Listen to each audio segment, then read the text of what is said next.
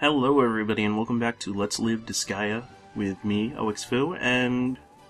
oh wow, it's been a while. Oh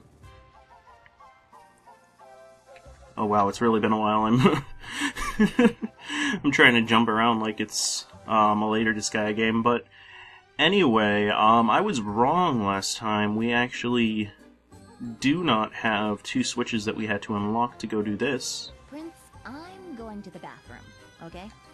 Now what this is Etna keeps a secret journal. My memory. This is my secret chamber. Only I know how to get in here. This is where my most precious memories were locked away. That I remember, but I can't remember what they were. When I try to remember, my heart aches. This pain is proof of how dear those memories are to me. I have to get them back. Now if you go into this room every chapter and check up on her diary, then at the end of the game, or when you die, you will be able to do another game, basically, that's inside this one, called Etna's Story. And it's pretty cool. Now, I'm going to start explaining a couple things right away. Last time we unlocked the Dark Assembly, which is what this fine lady right here will let us into. Now, as you see, Harry, Amanda, and Roger, you're still level 1. That's going to change this episode. Actually, you know what? I want to do one level before we get into this, just because I do not want to create a good for nothing. I would rather like to create an incompetent, and you'll find out what that is in just a few minutes. So what you gonna do, Prince? Should we take a peek? Definitely! I'll slaughter the master of the castle as the first step to becoming Overlord. I can barely see the half the text because my microphone's in the way.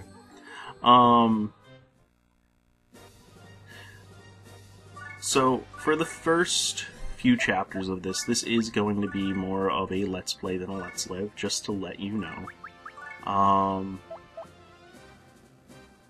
Just because there's a lot of explaining that I am going to have to do. But at the same time, I am going to be doing some amount of a Let's Live. There's not a lot that happened this week, except me being extremely tired, because, as some of you might know, I had a paper due this week on the incredible Mr. William Blake, and I had to do a close reading of that, so that was a bit of a hectic rush to rewrite half of my paper the night before it was due. Not because I didn't do it. I had the paper completely written. It was just that I did more research before the very night before, and I realized a couple of things that completely changed the tone of my paper. So, yeah. So yesterday I got all of 1 hour of sleep over a course of 36 hours, which was absolutely ridiculously fun, although not really. Oh, unfortunately there's no way to speed up the the geopanel destruction in this game, which is kind of unfortunate, because once we get later on, once we actually start delving into something called the item world, we're going to be seeing a lot of geopanel play. So, what else has been going on? Still going on in Irish, still pretty fun. We've actually been learning more numbers. This is our third set of numbers that we've learned, because in Irish, you don't have just one way to say a number. You have, like, 1 through 10, you have a hand, do, tri, kahar, kuig, she, shocked, oct, noi, and die. Day, or die. Harry's gonna get on my case for that, I know. But then you have other numbers for, like, if you want to count, say, 5 people, you can't say, oh, look, there's kuig people in this room. No, you have to say, there's kuiger people in this room. And then it gets even more complicated if you want to count actual objects, which is what we're on now. Like, you can't say, oh, so I have, like, there are Kuigar people in here, and they've got Kuigar seats to sit in. No, you can't say that. I think I can't remember the word that you have to say because we just learned it on Wednesday. But you have to add a word before it, and then it's Kuigar. You can't just be like, okay, is it Kuig chairs? No. And then it gets even weirder with stuff like euros and stuff like that, because you don't actually say the object. Like, I don't say, oh, I've got, I think it's like Iver. No. Is it like Aver? Anyway, you don't say, like, I've got so-and-so euros in my pocket. No, you just say you have, like, 5. You don't even say that they're euros, which is absolutely ridiculous. But I'm loving it, so I don't care. What else has been going on? Not really. A lot, actually. So as you can see, I'm mostly working on leveling up the printies. Like, Roger's level 2 now, Amanda's still level 1. You know what? I'm gonna start using some more team attack, because then we can actually level them up. It's kind of like using an EXP share. By using the team attack, we make sure that they get at least a hit in. See? Like, Harry just leveled up to level 2 now. Now he's not gonna suck as much. He's still gonna suck, though, because Prinnies are, in the beginning, the weakest characters in the game. They become incredibly powerful, though, once you start actually using them and reincarnating them, which we'll get to that. We'll get to that. Not this episode, because that's quite a while away. You have to be, like, level 15 to be able to reincarnate. But we will get to that, don't worry.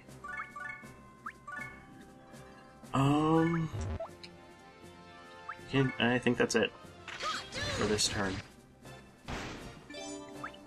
Ultimately, what I wanted to do with this episode is I want to get through some parts of this second chapter, which it looks like we only are going to be able to do one level right now. But in addition to getting through some of the... Oh no, Amanda died! Oh, you see, that's what I'm talking about. Like, they're pretty weak early on, but don't worry, you guys will get strong. Get strong like bear.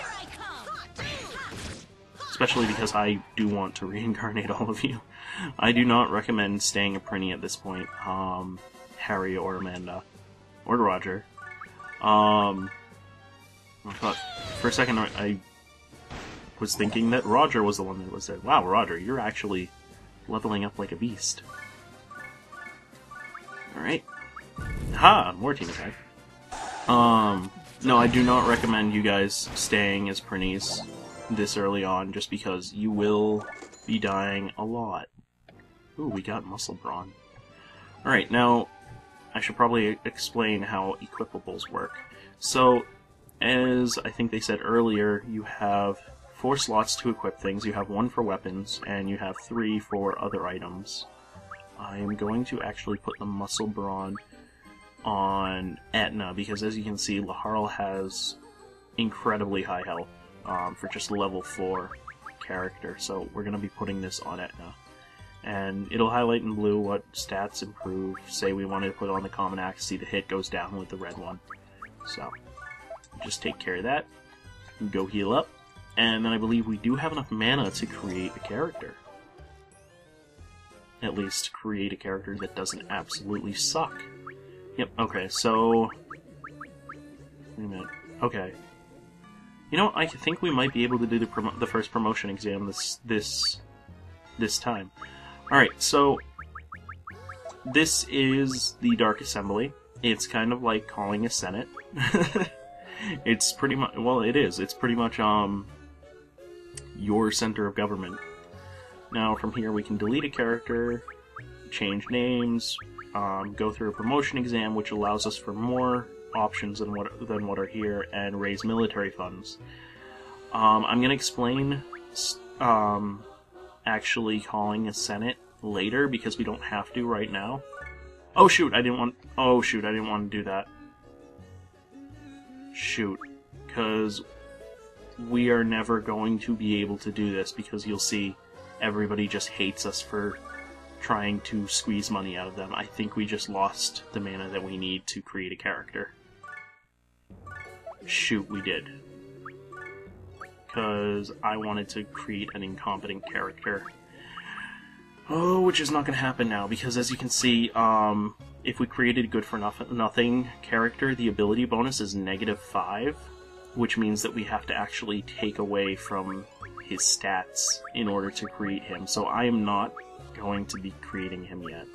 Actually, I am going to be going against the promotion exam just because we might actually be able to get enough mana to create a character that way. That was so stupid of me. I can't believe I did that. I didn't even mean to hit X. My fingers just hit it. Oh well. The first one is pretty much a pushover for Laharl to do. Actually, we're getting pretty down there with life. How much? 22. Okay, we should be able to take you out. Oh shoot, no, come on. Come on, counter. Yes, okay. As long as we got out the top guy, these guys are going to be a pushover. But as you can see, they are using combo attacks, which means they are going to build up from the 0 to the 9 to the... Okay, that's not that bad. Alright, I am going to have to run away for a little while, though, because I do need to use an item to get some life back. Now, there's a cool thing about actually using mint gum, which I never use mint gum after I use it, because it becomes already been chewed gum. It has a quarter of what life it would have given you back earlier, but I never use it afterwards. I've never actually used an ABC gum now that I think about it, so I don't know if it goes away after you use it again. Be really funny if you could just keep those 3 gums throughout the entire game. Actually, you know what? In fact, I'm gonna use the ABC gum, see what happens. See what... Okay, it does go away. Must have swallowed it or something. What TV show was it? Was it Rugrats that, they had the scare that if you swallowed gum, it would just stay in your stomach? No, that was the watermelon, that if you swallowed the seed, it would grow in your stomach into a watermelon plant and kill you. Some of those earlier episodes were just some of the most disturbing things. Yeah, see, now we get 16 mana, which means we can create a decent character. Now there's a couple of characters that I do want to create. Well, there's quite a bit, because as you can see, we only have 1, 2, 3, 4, 5, 6, 7, 8 human classes, but there are 17 human classes in total, which I actually have a list that I'm going to be putting in the description as a link that you can all look at, because if you want to be in this Let's Live It All as a character, go pick one out of the list, and I will make that character.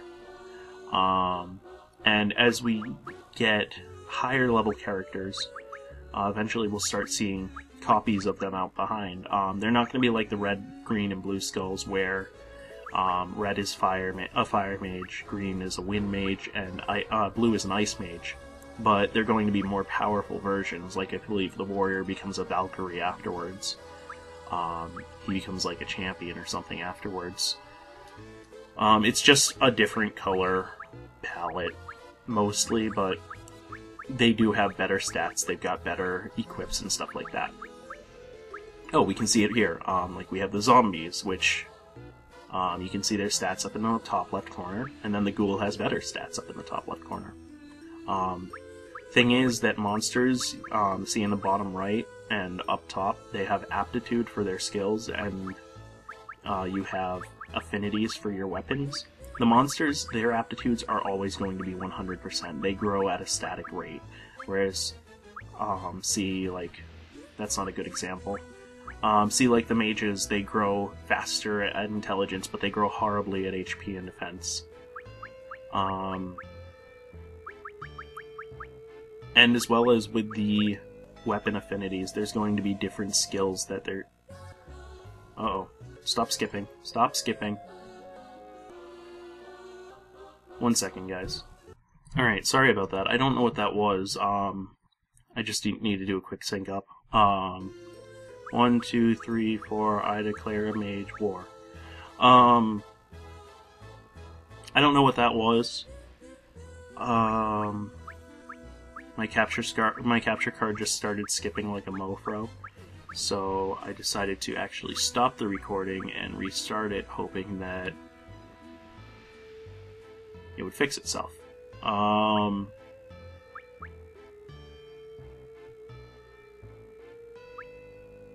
But yeah, the affinities up above actually determine how fast you can master a weapon, and as you master a weapon, you'll get new skills. Which I will... well, you've already seen them, like, Etna has Impaler, Laharl has Blade Rush, and stuff like that. Well, anyway, the first character I'm going to make is actually going to be a cleric, because I would love to make a warrior, but cleric is more important, because we need to heal. We need to have someone for healing. And... she's gonna kill me, but you know what? She said she wanted to be in this LP as a character, so... oh no. My girlfriend's name is Sam. There are like a million people with the name Sam out there. And she's gonna kill me, but I don't care. So... she wanted to be that character, so... we will now be going to equip our characters a little, and I'm going to end this afterwards. Because I don't think I've shown off Rosen Queen Company yet. Okay, so you talk to the archer, this girl, for weapons, and you talk to the guy down below, the warrior, for armor. First things first, I'm going to buff up Laharl. Second thing second, I'm going to buff up... oh, so I should explain this. Okay, so you've got, on the right, you see that the stats for the weapon, Arms Master. HP, SP, Attack, Defense, Intelligence, Speed, Hit, and Resistance. Down below the add bonus are special, well, you see the ticks next to some of the stats, like Intelligence has the 2 ticks next to it, and Resistance has the 1. This is actually because there are certain people called trainers on them, I think they're called. Physicians, teachers, and teacher. So you get, I think it's +3 to Intelligence. I can't remember, and +5 to... no, +5 to Intelligence from the teachers, and +3 to Resistance from the physician. And I'm going to show this off later once we get to the item world, because you can actually increase those bonuses even further. The important thing to look out is for the people that have the ticks in add bonus, like this guy has Arms Master 7.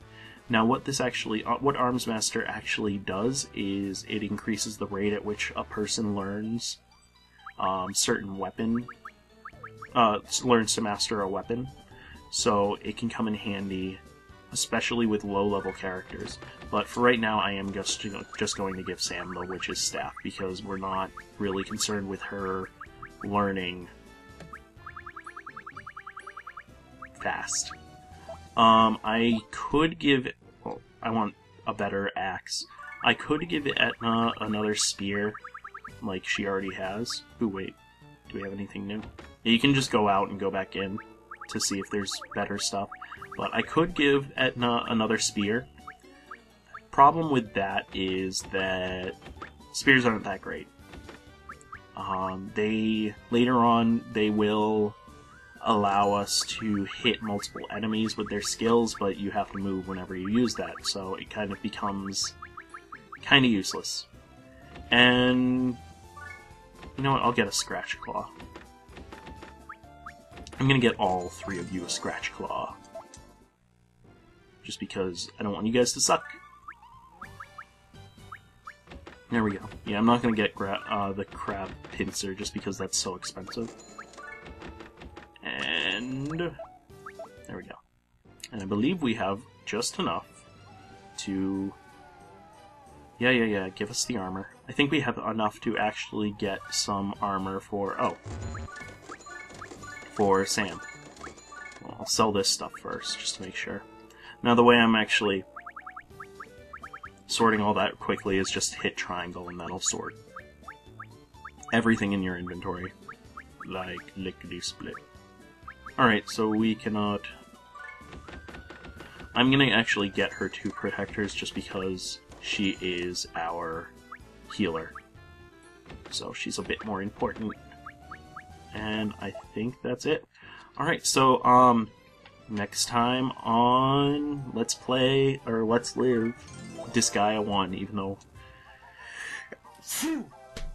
Oh, excuse me. Haha, oh, excuse me, like, oh, ex-foo? Haha, I get it. Ow.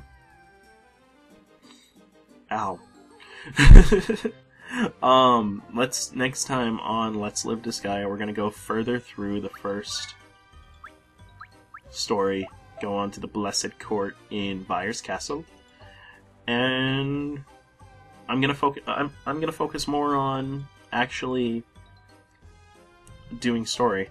I am gonna grind a little bit before next episode, so next episode, everybody, I'm gonna try to have everybody except maybe Sam at level 5. So I will see you all next time on Let's Live / Let's Play Disgaea with Mio X Fu. Take it easy.